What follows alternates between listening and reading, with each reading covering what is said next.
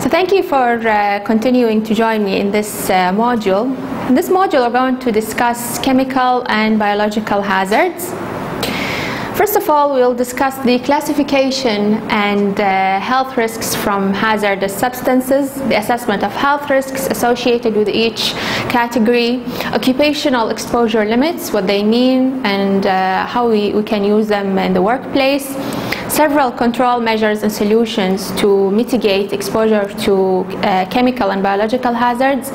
We're going to discuss some specific common agents, and finally we're going to discuss the safe handling and storage of waste. Now, if we want to begin with classifying chemical agents according to their different forms, we start with the gases. So they spread through a container in 3D. They can be fumes, so it's a cloud of fine particles suspended in the air. They can be vapor, so fine particles supported by buoyancy or movement of air or air currents. Mists, which is like droplets in the air near the ground. It could be a liquid, it could be a dust, which is like a fine powdery material, or they can even be fiber, so it's like an elongated fine particles. Different forms we can expect in the workplace. Now we can also categorize chemicals according to their effect on the body. So we have, first of all, as you can see here in the code, we have very toxic and toxic chemicals. These can cause severe harm in small quantities. They can be even fatal. The exposure to such chemicals sometimes can kill a person from a single exposure.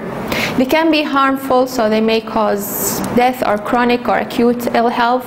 They can be corrosive, which basically means that it will burn or destroy living tissues, skin, or any other kind of tissue.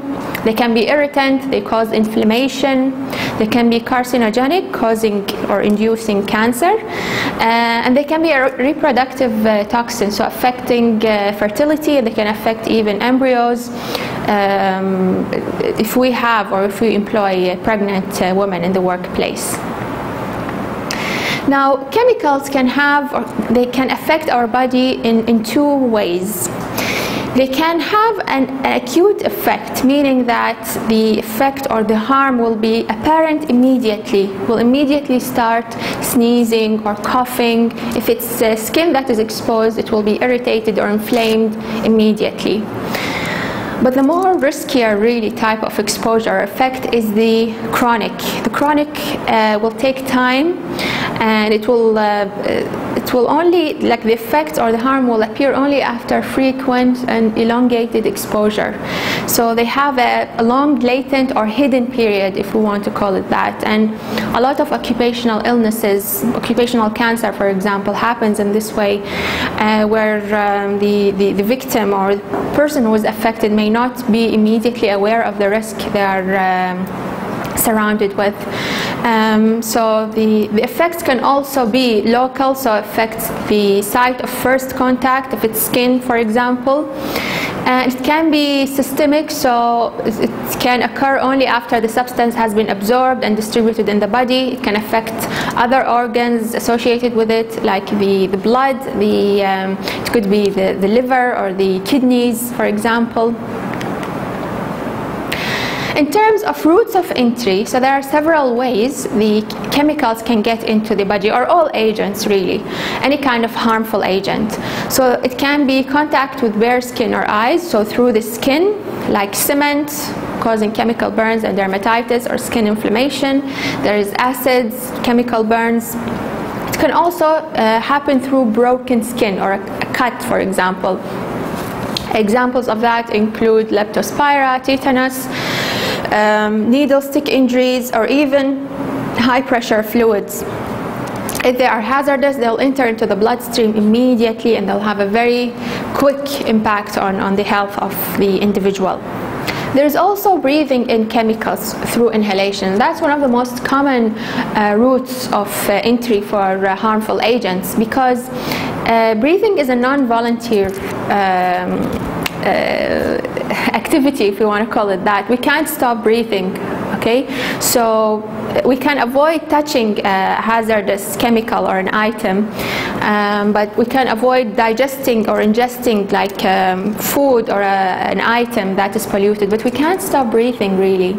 Okay, so it's one of the most common routes of entry of chemicals, and this can allow agents like viruses, hepatitis, AIDS, influenza viruses, or harmful gases like carbon monoxide, etc. Fibers like asbestos can enter into the respiratory system this way.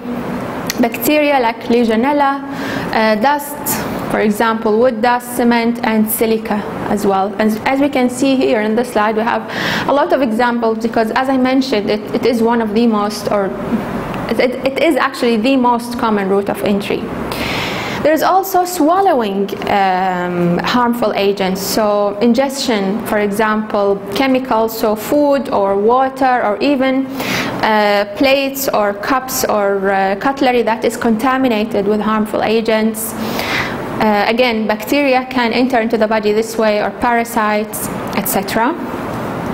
Now, if we want to assess health risks associated with these agents, we need to look at the hazardous properties, the information from the supplier or the manufacturer, the type and level and duration of exposure, how often and how long are the individuals exposed to this agent, the situation, so the amount of substance involved, and the concentration. The higher the concentration, the higher the risk. That's how it goes for most agents, really.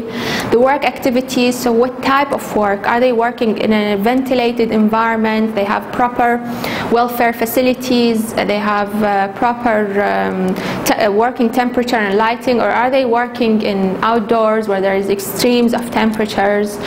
We don't have much control over ventilation, for example. We also need to look at the workplace exposure limit, which is a legal guidance or standard that will help us to balance between the concentration of the material or the agent and the work duration. These go hand in hand, as we will see in the upcoming slides. It's a mathematical equation, or sometimes it's a table that we need to take into account when planning for work. The effects of preventive and control measures that we have in place. We'll also look at those in the upcoming slides. The results of health surveillance. So do we have a prevalent or very significant rate of our workers exposed or experiencing harm from these agents or not? Of course, if it has been proven through medical and health surveillance, then we need to take a quicker action. It means that it's a big problem that we are facing. The results of monitoring exposure as well, so taking readings for the concentration of this material and how many people are exposed to it. Again, the bigger the number of people we have exposed to it, the higher the risk. Combination of substances, so sometimes you have different agents, they react and produce an even higher level of risk. The classification of biological agents, if we have any, or if we expect to have, especially in the medical and healthcare sectors, and other information like the storage, the containers, and what kind of storage system we have in place, and label, and etc. The sources of information that we can use in order to help us to understand all of the factors we mentioned, the most important source really is MSDS, or Material Safety Data Sheet. All around the world now, when we have proper management systems for chemical agents or hazardous materials in general, it's a legal requirement to have an MSDS, or a Material Safety Data Sheet. Usually it's like a label, and it's placed on the container or the vessel that contains these kind of chemicals. In Oman, for example, I know that customs and civil defense have a very strong grip on what kind of chemicals enter into the country. If an MSDS was not there, if label was missing, it will simply not be allowed into the country, which is necessary really. There's also the product labels containing the name, commercial, and the lab or chemical components of this material. Manufacturer's safety data sheet as well. The internet, nowadays, literally, you can find details on any topic that you might think of on the internet. However, we need to be careful that it's from a trusted and updated, relevant source of information. the databases on chemical substances, government agencies, for example, the UK Health and Safety Executive. Again, in Oman, we have publications from civil defense and guidance that will help us, professional institutes and trade associations, and scientific journals and research professional bodies can also provide a lot of help in that regard. Now, the thing with the chemical monitoring is the limitations really is that it measures one specific chemical at a time. So it doesn't give us an overall assessment or evaluation of the situation, especially if we are using different and varied concentrations and types of agents. The good thing though, it is quantitative, so there is a value, a number that is given. However, again, it does not measure interactions of many chemicals. We can't really anticipate how these chemicals are going to act together. It depends a lot on calibration of measuring equipment and tools. Depends on the operator training and where they take these readings. And also depends on a representative sample. So what the concentration or the situation in one site does not reflect the situation in others. So we need to be careful with these readings and sampling techniques because it needs to be as accurate and realistic as possible. And that's a challenge sometimes. An example of monitoring tools or techniques is the use of dust monitoring equipment. So using this piece of equipment, we fix it into the coverall as we can see here in the picture. It collects samples from the dust, whatever kind of dust we can expect to have in that workplace. And then we can take the reading for analysis, and it uses different kinds of techniques as well. Now moving on to occupational exposure limits. When we discuss exposure limits, we are looking into it from 2 points of view. We look at it from the regular average working hours, which is usually 8 hours, and this is called time-weighted average reading, TWA. Okay? This again is an international standard. If you go into the guidances, if you Google the ILO, International Labour Organization standards and guidance, you'll find it very similar because it's an international guide, so you'll find similar standards and categories in the UK, in Oman, different parts of Europe, in the US. Because as I mentioned, it's an international standard, so it's relevant and applicable in all around the world. So that's one part of it, the average working hour. And then we look at the 15-minute time-weighted average. So this is the short-term exposure. This is when we expect to have the individual carrying a small task really that is not, it's part of their work routine, but it doesn't form their whole work activities. It's just part of it, okay? Both of those are important because it will guide us. The time really is an indicator of how much of the concentration we are allowed to have, the concentration of this material at a time. So it will help us to know the maximum exposure concentrations. Okay? Of course, there are limitations to the use of exposure limits because we may not have accurate reading of concentrations, we may not have proper management and control over how much time our workers spend at a time. However, it's a very useful guidance and it's used in several industries really.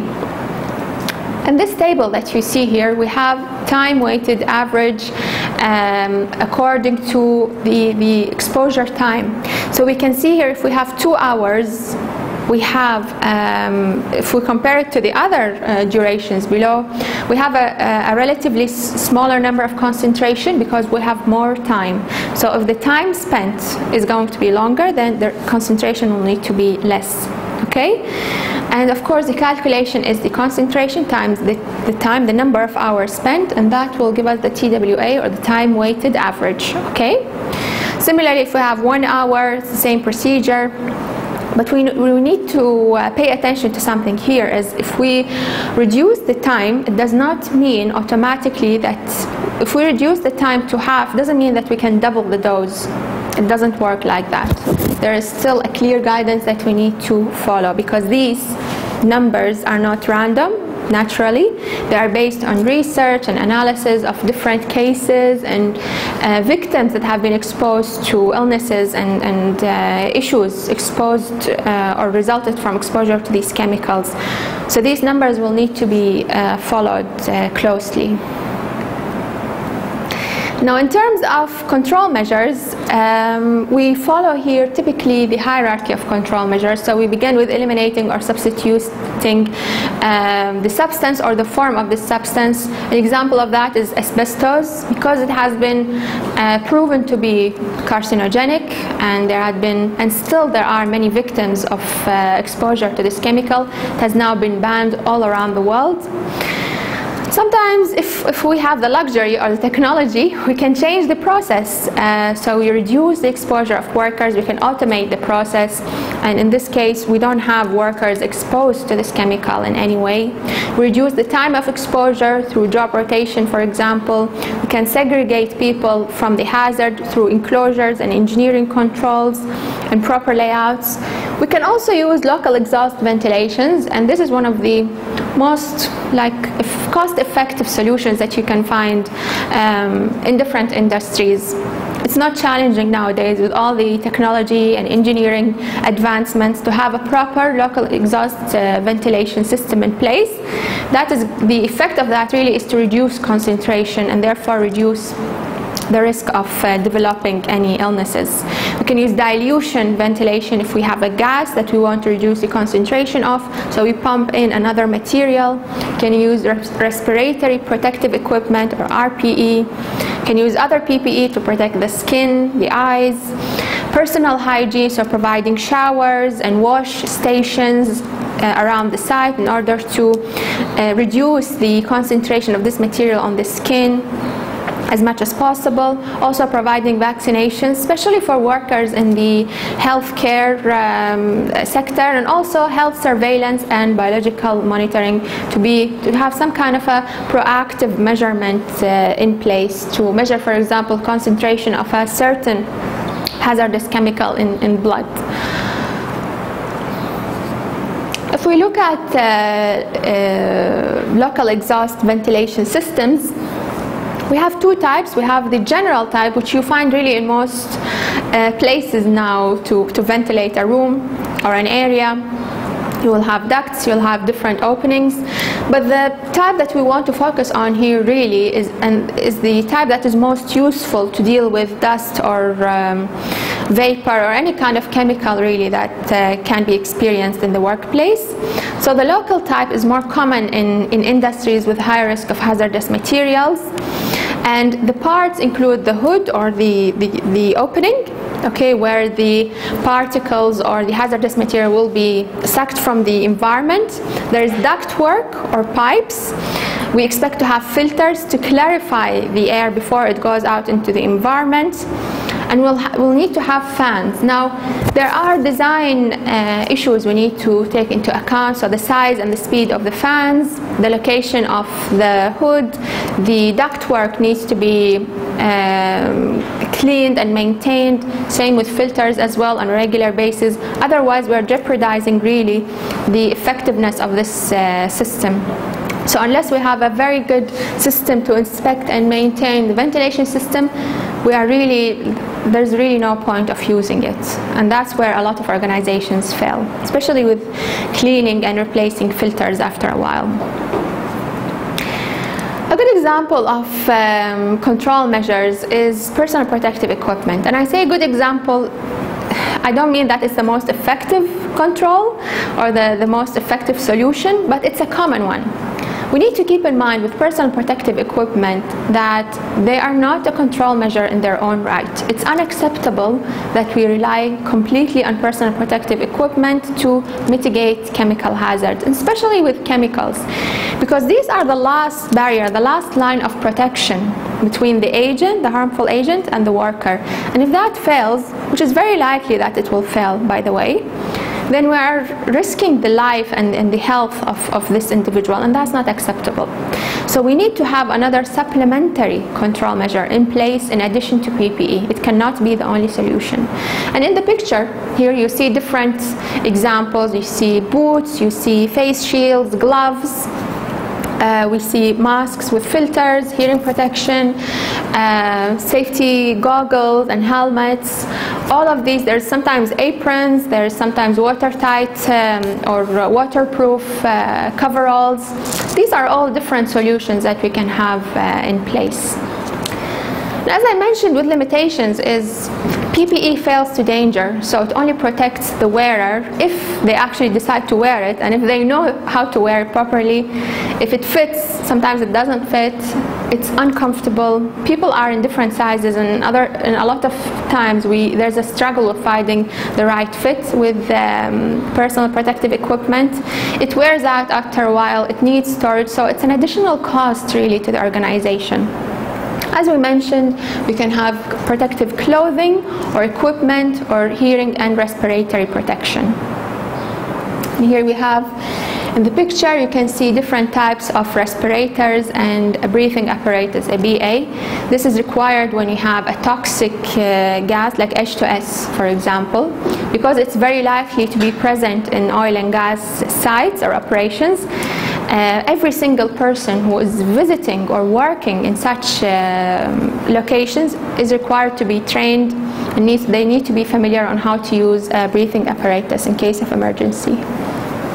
Similarly, here we see glasses and eye shields and face shields. We see goggles as well to prevent from splashing of harmful chemicals. Okay. You can see as well here armlets and gloves of different shapes and types. Moving on to health surveillance. We brushed upon health surveillance briefly in the previous slides, but the types or methods of health surveillance can include medical examination, which is a legal requirement in most parts of the world before and during employment on a regular basis. Health questionnaires, biological monitoring, for example, taking urine or blood samples to measure the concentration of a certain agent. Lung function tests and audiometry to check for loss of hearing, for example. And the types, so these tests can happen before employment, they can happen on a periodic basis, and this period will depend on what kind of work we have these people doing and the level of risk they are exposed to it. So in some industries or some sites, these tests are done on a monthly basis. In others, it's done after like every 2 years or so. It depends on the age of the individual, if they have any pre-existing medical conditions as well.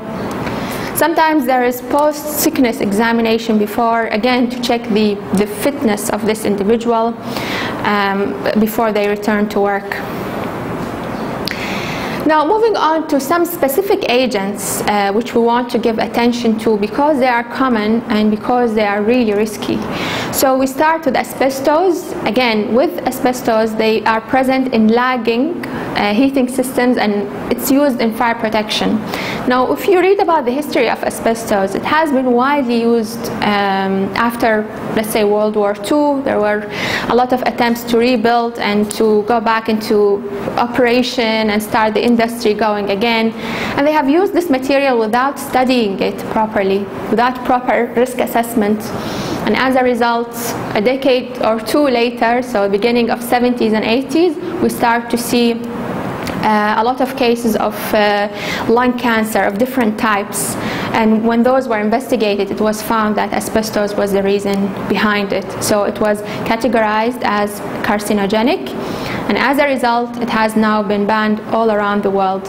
Unfortunately, it is still there in some older buildings, in heating systems, for example. But there had been very strict standards and regulations on how to handle this material properly. Of course, the route of entry is through inhalation. So it's like a fiber, very fine fiber that can be breathed in, and it will settle into the lung. It will turn into fibrosis or tumor, and after a while it will turn into a carcinogenic, really, or a cancer. Of course, it causes asbestosis, lung cancer, and mesothelioma. And these are the most common types of diseases associated with it. We also have different types of dust, like silica, lead, wood, and cement. Most of those are used in construction, in fitting and refurbishment.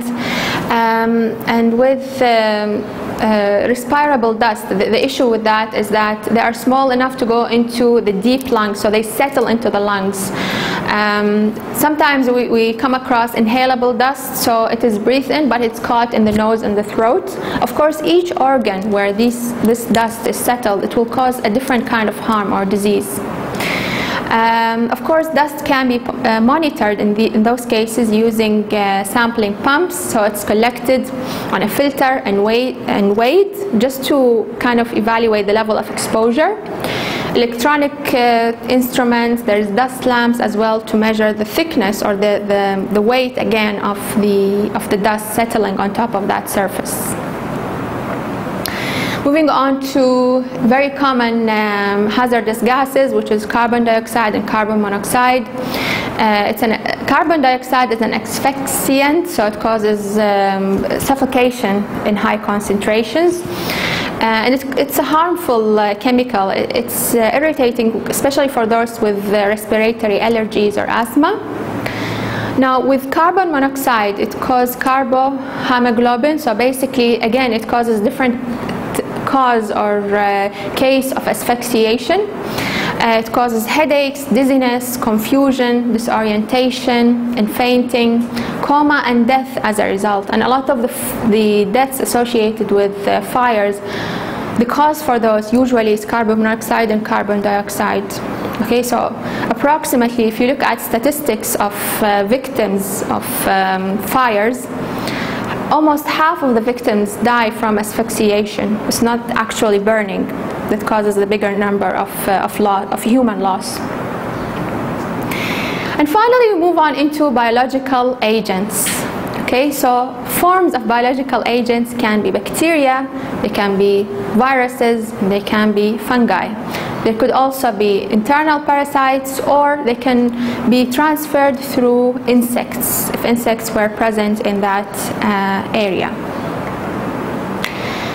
Now, industries or employees at a higher risk of biological agents include those working in farms, working in laboratories, dealing with blood samples, for example, or body fluids, health service providers, waste disposal exposed to such agents, and also, of course, sewage workers. You can expect really all kinds of harmful chemicals and biological agents to be there. So they are at a much, much higher risk, this category.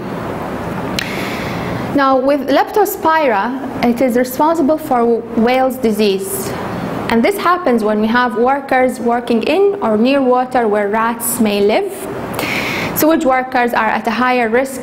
Of course, the bacteria can be ingested or absorbed through cuts. So that highlights how important it is to have protective clothing for workers in such circumstances. The symptoms are fever, high temperature, headaches, vomiting, and muscle pain.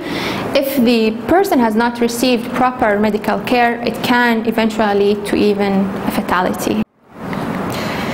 Now, moving on to another example of diseases caused by biological agents, which is Legionnaire's disease.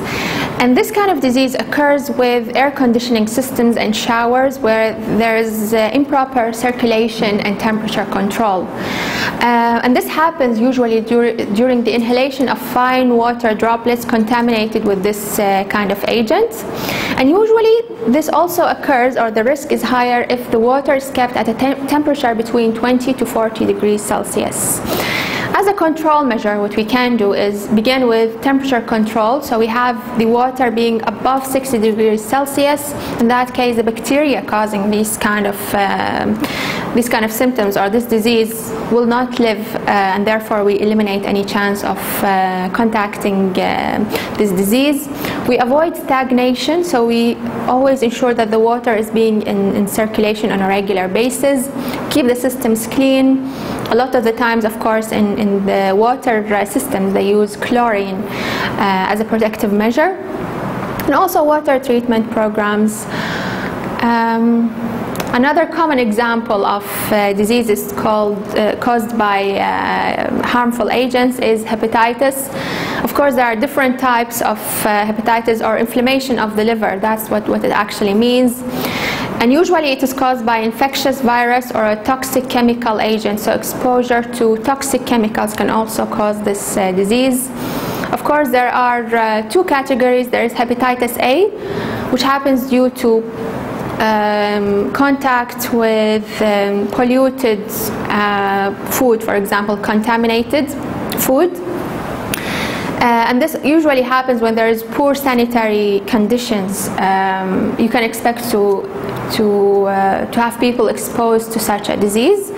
And then there's also hepatitis B, C, and D, and this happens through contact between humans, or can also develop as a result to, as we mentioned, exposure to toxins.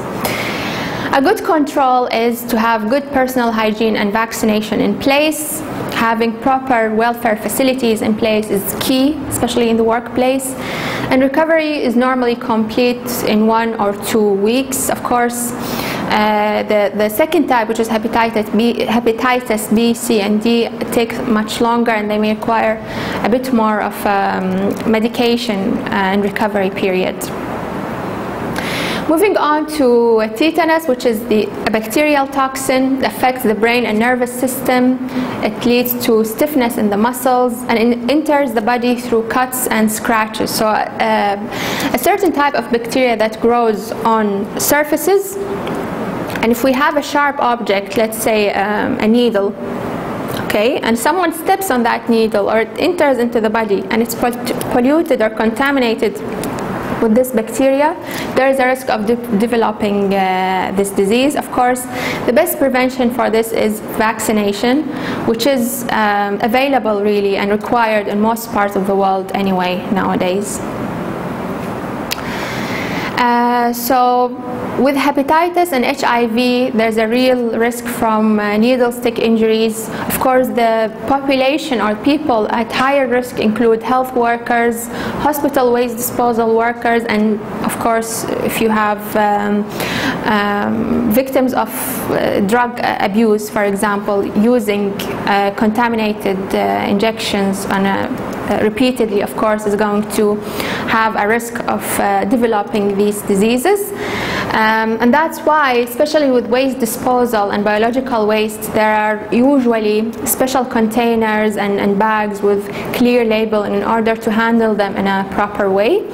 And the workers as well usually are required to use a particular type of personal protective equipment to protect against any kind of injury or illness from such agents. So that brings us to the end of this module. Thank you, and I hope this was useful and beneficial.